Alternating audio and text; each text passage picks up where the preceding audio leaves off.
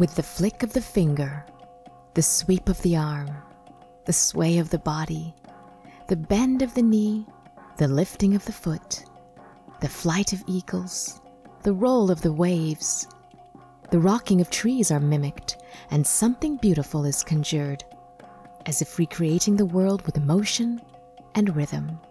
Manifesting in movements, the dancer also becomes one with nature and comes closer to the divine.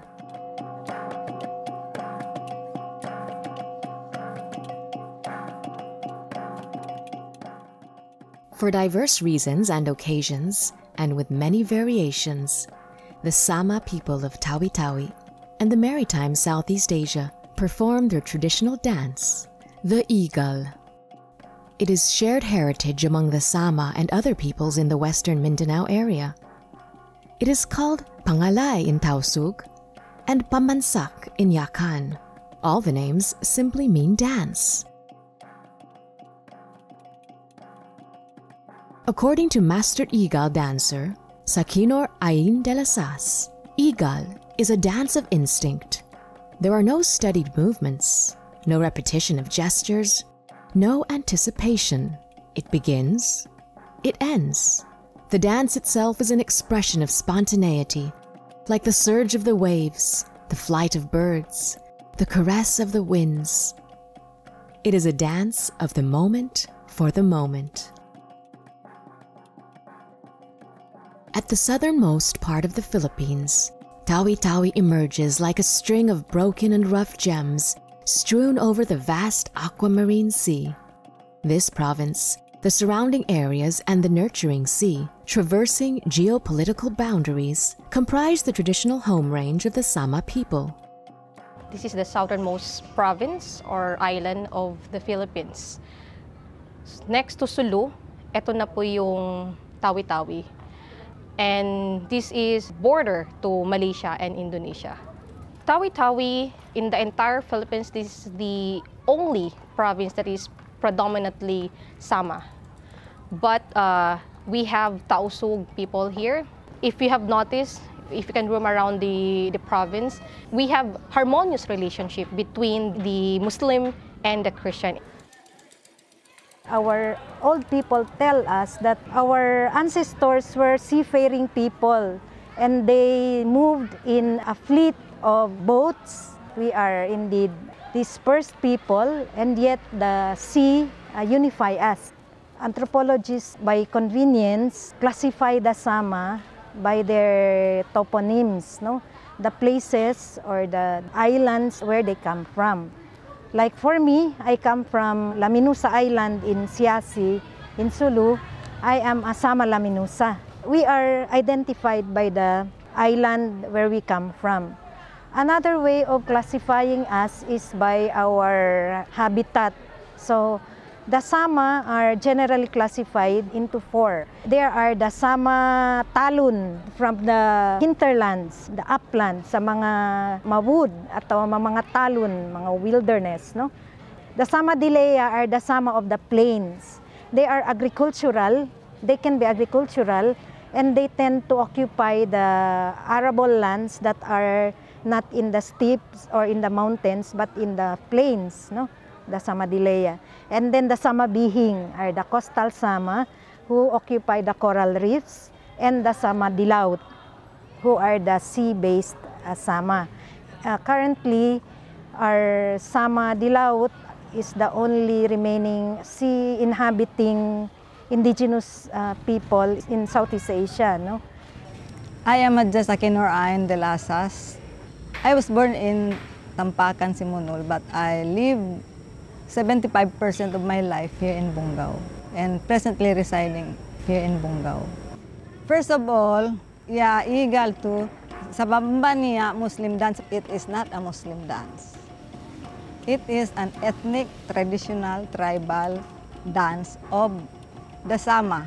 Na bang Sama, bangko Sama, Igal. Bangko Tausug, Pangalay. It's a dance. Although, differences. The Sama of Tabawan, the Sama of Simunul, the Sama of Sapa-Sapa, of Sibutu, niya slight differences, movements. But anyway, it is Igal. Ya basic ma-Igal to is kamanisan Igal, song paalis to ya instruments, music, song pa smooth movements ng kamay. Compared no mga modern dances, no? Modern dances, you go with the music. Sa ya Igal, you could say against the music.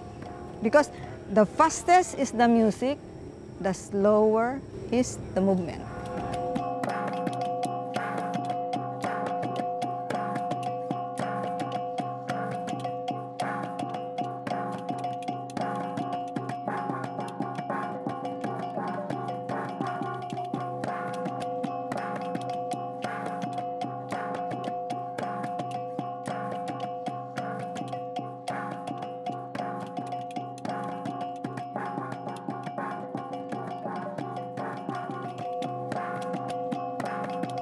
And mahan niya ya choreograph.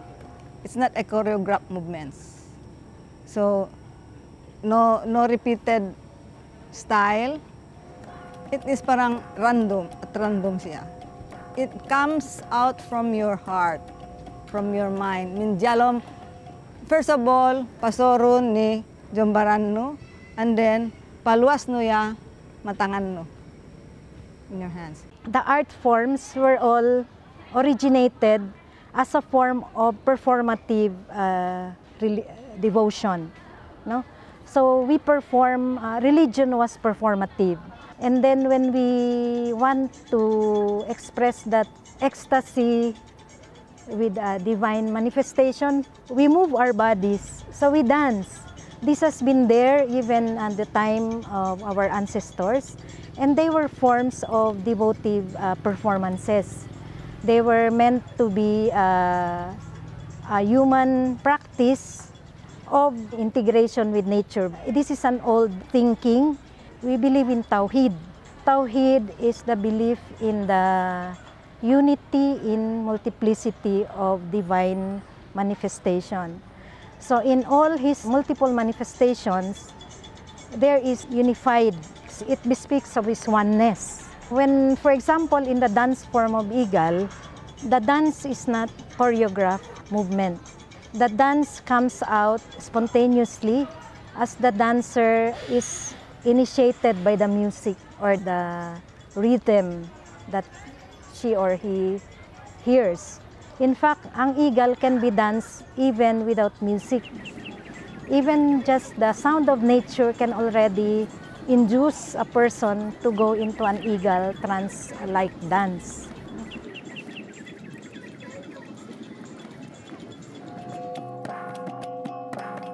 A Tausug Kisa, a traditional narrative song or chanted story, tells about a legendary maiden, Napsa Lagayan, famed for her beauty, and Igal. Her story is widely retold by the Sama. The story is very popular. The first woman dancer yabay takonan ko is Napsa Lagayan. Napsa Lagayan was abducted by the Sultan of Sulu. Accordingly, the Sultan came to Tawi-Tawi. So during visit of the Sultan, yamundo siya to maglami-lami, magpahanda na mag-celebrate. Napsa Lagayan was a good dancer. So, laya ni-invite, laya nga ni Luma. And then, first, mabilahi because bekawin bahao. Bekawin bahao, and then halan alay ni Malaysia, mag-usaha, mahagiluon. So, siyempre, bata ko ng lialana, maya bilahi. Na, siyempre, king, good sultan. So, force siya, force. Then nangigal. Pag igar na, movements lang, di pa siya tapos. Brought to Holo. Abducted to Holo. I think that was the beginning of the story. And I think, yeah, why Igal is almost the same with other Asian countries like Malaysia, like China. Because during those days, the Sultanate of Sulu and China have already trade. So parang trade siya. So siguro because of the relationship, kaya almost the same movements with Indonesia, with Thai. So ganun. But siyempre, we have our own specific movements naman.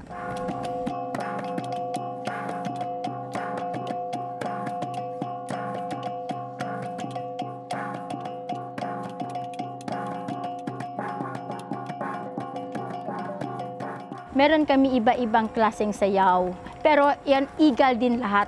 Pag sa tabawan, majata tangan sigiya sidya. Pero pag maka-movement na, pag magsayaw sila, magganyan sila. Pag sa simunol, magganyan lang. Ako siguro dalawang municipalities ang makuha ko, Banaran at saka Sibuto. Kaya halo-halo ang sayaw ko. Makukuha ko lahat. Yung pagtaas ng kamay, pwede ako magganyan sa baba, makukuha ko. Pero bang ni base ako from Banaran Taongan.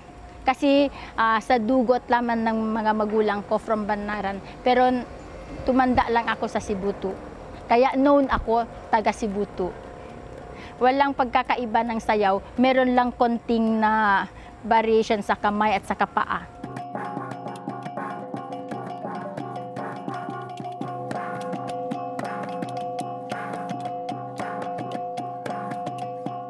Although imitations, there are basic steps na dapat din niya sabihin ni Bea. For example, makomanjariya movements, webigda movements. Mostly no, for example, in Simunul, to the people of Simunul, Igar Simunul, slide. You just want to feel the floor with your feet.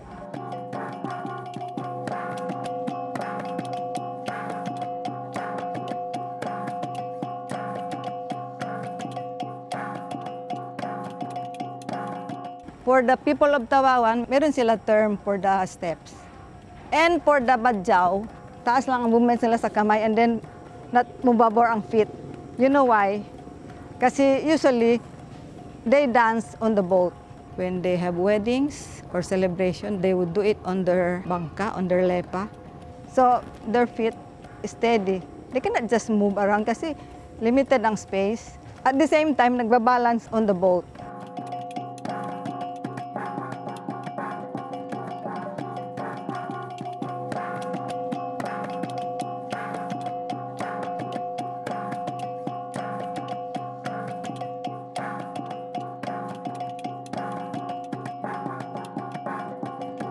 In the magsalba, the human medium allows the jinn to enter him, so that they can, both of them, can achieve a certain ecstatic state and be able to exact that oneness or yung ma-achieve niya yung divine realm. So sumasayaw siya. He dances until he tires himself up. And in the process of dancing, nakaka-achieve siya ng alpha state, no? Nagtatrans siya. So pumapasok na ngayon yung jinn sa kanya. So ano yun? Igal yun. Igal jinn ang tawag doon, salva. Linggisan is just a variation of the Igal. It's a dance imitating the flight of bird, usually the fish eating eagle. During this hour, especially during calm season like this, that's the time where we used to observe the flight of a linggisan.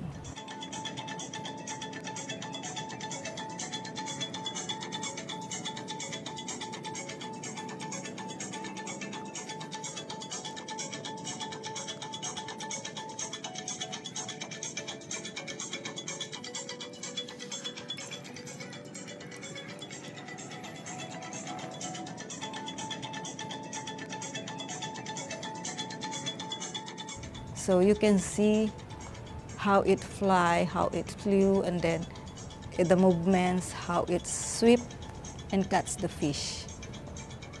And a little innovation on the movements. But the basic is the flight and how it catches the fish and then fly away upon getting one.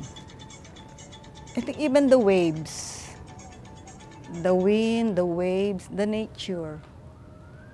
Because we have also variations for male, like the wild boar, like especially the catching of catfish, tauti, fishing, the mag-ambit, which is a group fishing using sound to drive the fish to the shore.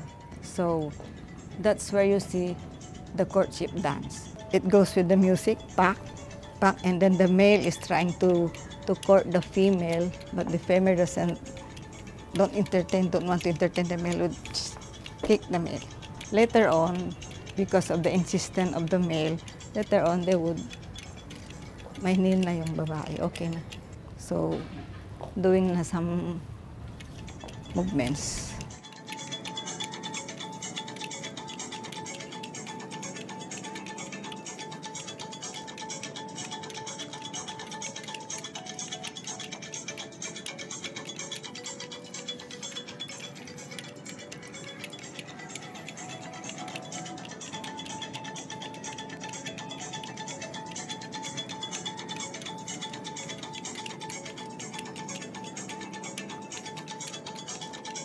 Ang beauty ng Igal is when how the artist can combine movement and non-movement. The duality of that opposition. If the woman is stationary, it's the time for the man to move around her. If the man is stationary, the woman would also move. So hundong makahibal na. But there is unity in that the connection does not cut. There should always be a connected gaze. If you are in the no movement position, you should always connect with the one moving through the gaze. So you look at the one moving. That's the unity in the multiplicity of Igal. So this is a Tawhid principle in the dance itself.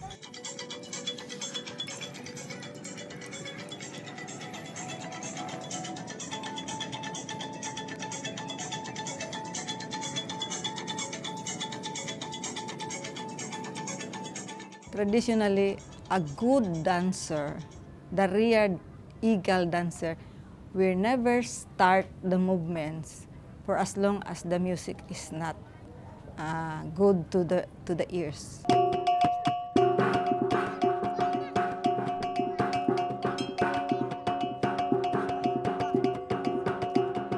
It is also, in the music, the dancer would get inspiration. Because sometimes without the music, if you're not a good imaginative dancer, it will affect the movements.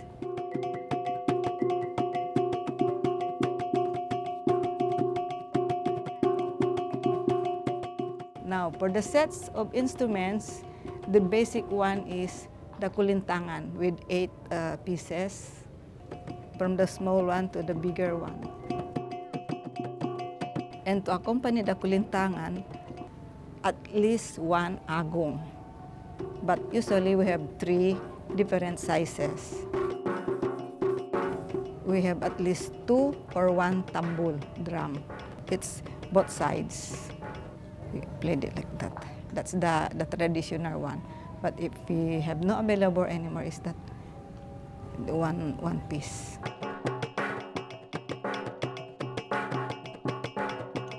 One piece of kulintangan, 1 piece of agong, and 1 piece of tambur can already play a good sound.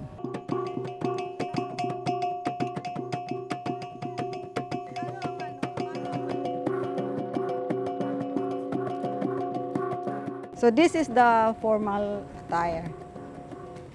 You call this betawi, very yung pitted, and then should always be worn with a loose pants, the sawal.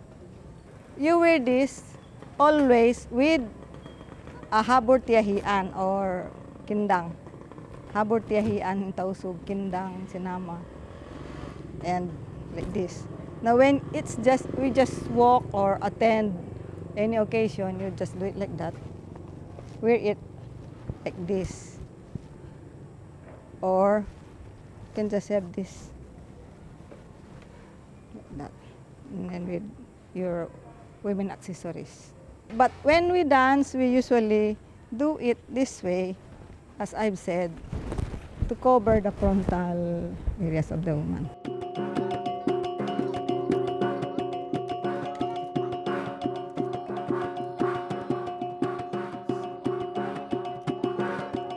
We also have loose blouse, can be worn with a loose pants, and can also be worn with a kindang. It can be like kindang like this or just any cloth that is loose. So the sablay can be formal and casual. For the badjaw variations, actually the badjaw has only 3 colors: the white, the yellow, and the green. And then they wore a headdress. During those days, the headdress was just an ordinary patadjong, an ordinary cloth. They just wore it like that, purposely to cover them from the heat because they live the sea.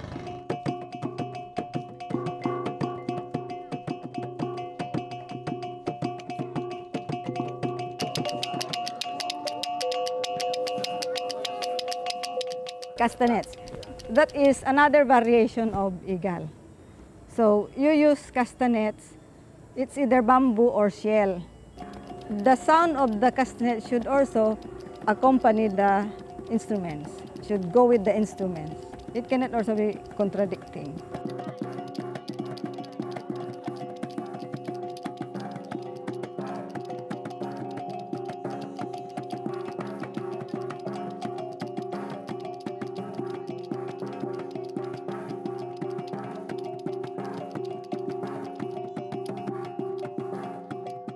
When we dance the Igal, we use the janggay. The janggay, this is to lengthen the nails and to give art to the movements. It adds art to the movements. Because you see, this short hands, fingers is already very old, wrinkled. So it's not anymore good to see. But when I place the janggay, hindi nyo nahalata. It adds gracefulness to the hands.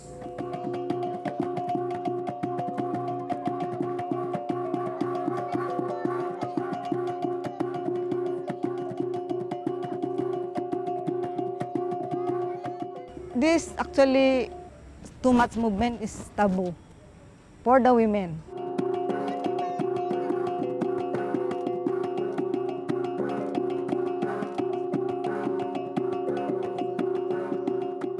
Hip movements, hindi rin pwede, hindi, tabu rin yung.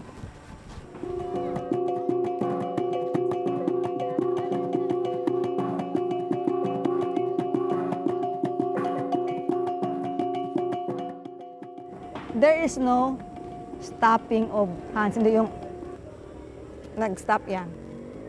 Continuous. Always moving, moving.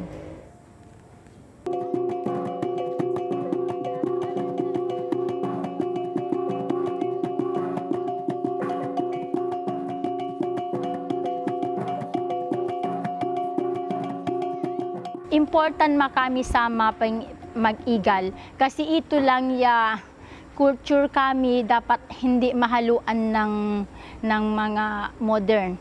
Dapat ipinahalagahan namin kasi pag mahaluan ito ng kwan, mawawala ang unang kultura ng mga ninuno namin. Kaya dapat meron talaga na hindi mahahaluan ng modernong sayaw. Dapat pinipreserve ang authenticity ng Igal sa amin.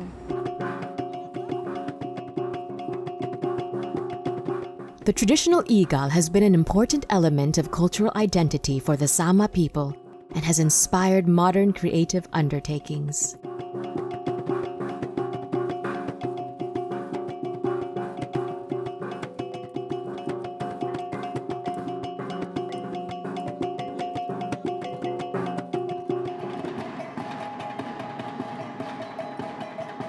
In Simonol, locals created a festival dance based on the Igal.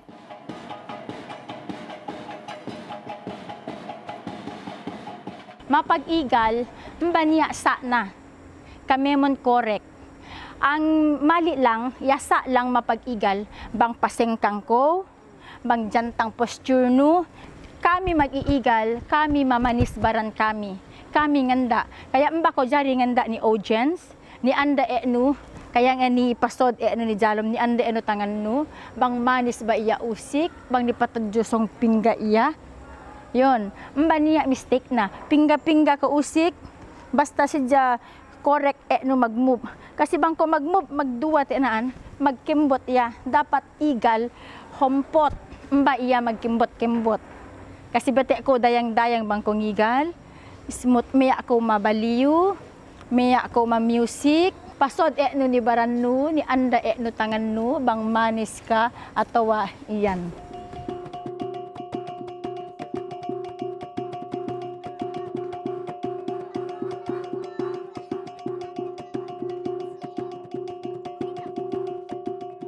De Lasas says, it is difficult really to qualify the shining movement in Igal, or any artistic, creative expression for that matter.